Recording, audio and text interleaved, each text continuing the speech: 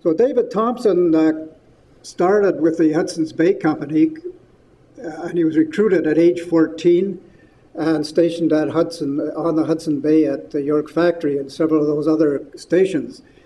But he had a toboggan turn over on him and broke his leg, and while he was healing up from that leg, he had the opportunity to learn surveying from Philip Turner, who was the official surveyor for Hudson Bay Company.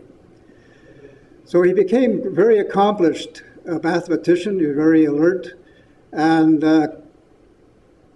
he grew tired of the complacency of the Hudson's Bay Company.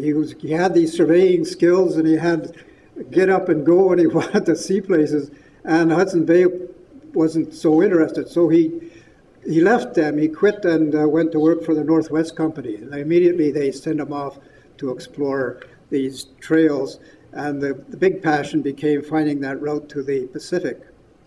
So it was David Thompson really that mapped this route. And I'll talk about the trail, but what struck me afterwards about the trail is the trail itself is such an abstract concept. And when you walk it, it's a trail that comes from somewhere and goes somewhere. But what really brought it to life to me was the fact that there had been so many people travel that before. There's just such a history associated with it. So to try to give another point of reference to the school teachers, we thought we'd just talk about a few of the people who had been there. And among the first of the travelers was Gabriel Francher, who was also a Quebecer, but he went to work for John Jacob Astor, who was president and man in charge of the American Fur Company. Well, when David Thompson got down, getting ahead of the story here or behind it, I'm not sure which, but David Thompson crossed the Athabasca Pass in the winter of 1810-11, and in June of 1811, he found his way down to the mouth of the Columbia and found that he was just 4 months behind a ship that had landed with John Jacob Astor's people to build a fort at the mouth of the Columbia, which is what he had intended to do himself. And he was disappointed, but he came back and continued his mapping and had a tremendous haul of furs when he went back again. But the Northwest Company, by some very clever maneuvering, bought that Fort Astoria from the Northwest Company, or from the John Jacob Astor, in 1813. And so they invited anybody who wanted to join the Northwest Company, who was working there, to do that. Francher decided he'd had enough and wouldn't join the Northwest Company. So he came back east in 1814. They left early in I think it was early May of 1814, and by the time they got up to Boat Encampment and started over the pass, the snow was still really deep, and he describes in his memoirs and the book he wrote that it was like pulling on rubber boots when they walked. He would like, whoops, take a giant step and then sink down to his hips, and then you'd have to pull it out of the other socket. It was very descriptive, coming over this deep snow in early May. So they got through. There was this party of 24 people and headed down from Jasper House by canoe down the Athabasca. And at the mouth of the Old Man River, there's a rapids in there, and they lost 2 of their party in there. And it pointed out early that this road wasn't without its hazards.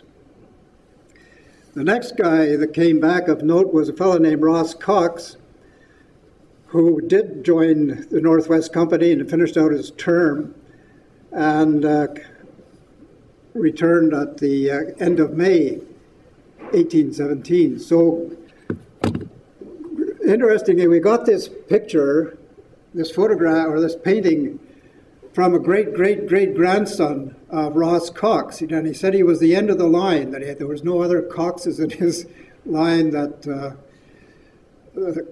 So when he was gone, that was the end of it. So he gave this portrait to Tom Peterson to keep in the Jasper archives. It was interesting to hear from an ancestor.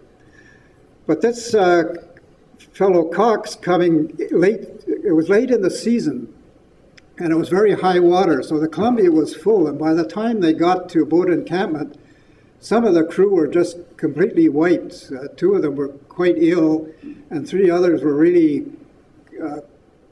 quite exhausted. So they sent those 5 men back by boat from boat encampment to go back down the Columbia.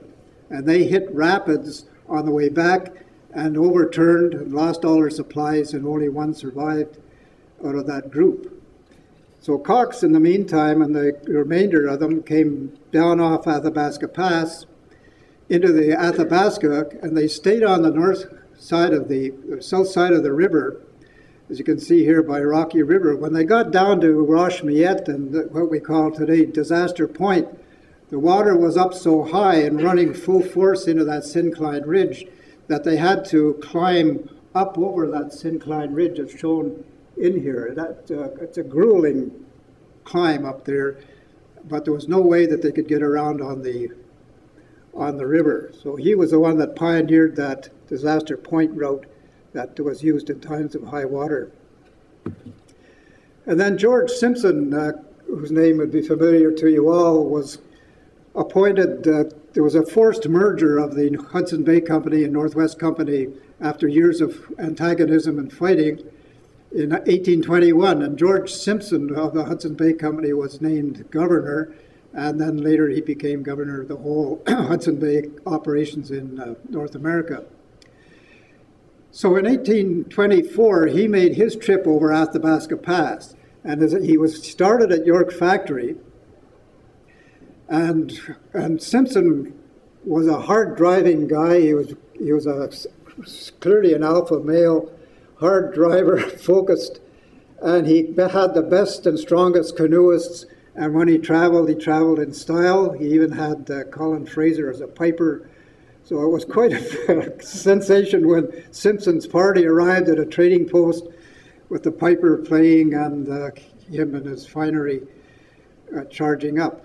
In fact, one of the descriptions from an Aboriginal was that this guy in the front of the boat was choking a swan to death. It was pretty descriptive. So Simpson came through and in great time, and when he got to Fort George, Astoria was renamed Fort George in 1824, he was just excited. I think I've talked to some of you about this already, but reading his journals, you can get the sense of excitement he felt that in only 84 days or 12 weeks, they got all the way from Hudson Bay to the Pacific. And it was just astonishing that they got through with such speed. So he was delighted that company dispatches could get out there so quickly. And from that Pacific base, he envisaged doing trade with China and trading furs for silks and making it pay both ways. So it was Simpson that, after that great episode, established the official route for this Columbia Express. And he changed the route. He made one change, major change, that instead of going up on the Green Line, which the original one did, up the Beaver River from the Churchill and through Lac La Biche and then down the La Biche River to the Athabasca, instead of doing that, he decided that they would stick to the Saskatchewan and then build a road, so-called rough trail, through to Fort Assiniboine to make that link. The reason they didn't like the Lac La Biche, there was a couple of reasons he discarded the Lac La Biche route, and that's just to the chagrin of Tom McCanio, who was such an avid booster of the Lac La Biche role in the fur trade here, was that the water was low when he came through, and they had to walk through some of the upper Beaver and the La Biche River. And there'd been a fire through there the year before, and there was deadfall and char, and he had to walk in the mud out there, and it was just a grueling session and very slow travel in his mind. The other thing that did it was when they parted, he was traveling with Rowand, who was a factor at Hudson Bay, and they agreed to meet at Fort Assiniboine. And Simpson said he'd wait there for him, knowing that he'd get there first. Well, as it happened, he was slowed down so much that Rowand not only got to Fort Edmonton, but got to Fort Assiniboine, waited 3 days, and then came back to Fort Edmonton. So when Simpson arrived at Fort Assiniboine and learned about Rowand having beat him, that was the end of it. He was not a gracious loser at all. I think that's probably the only race he ever lost. So that established the route here.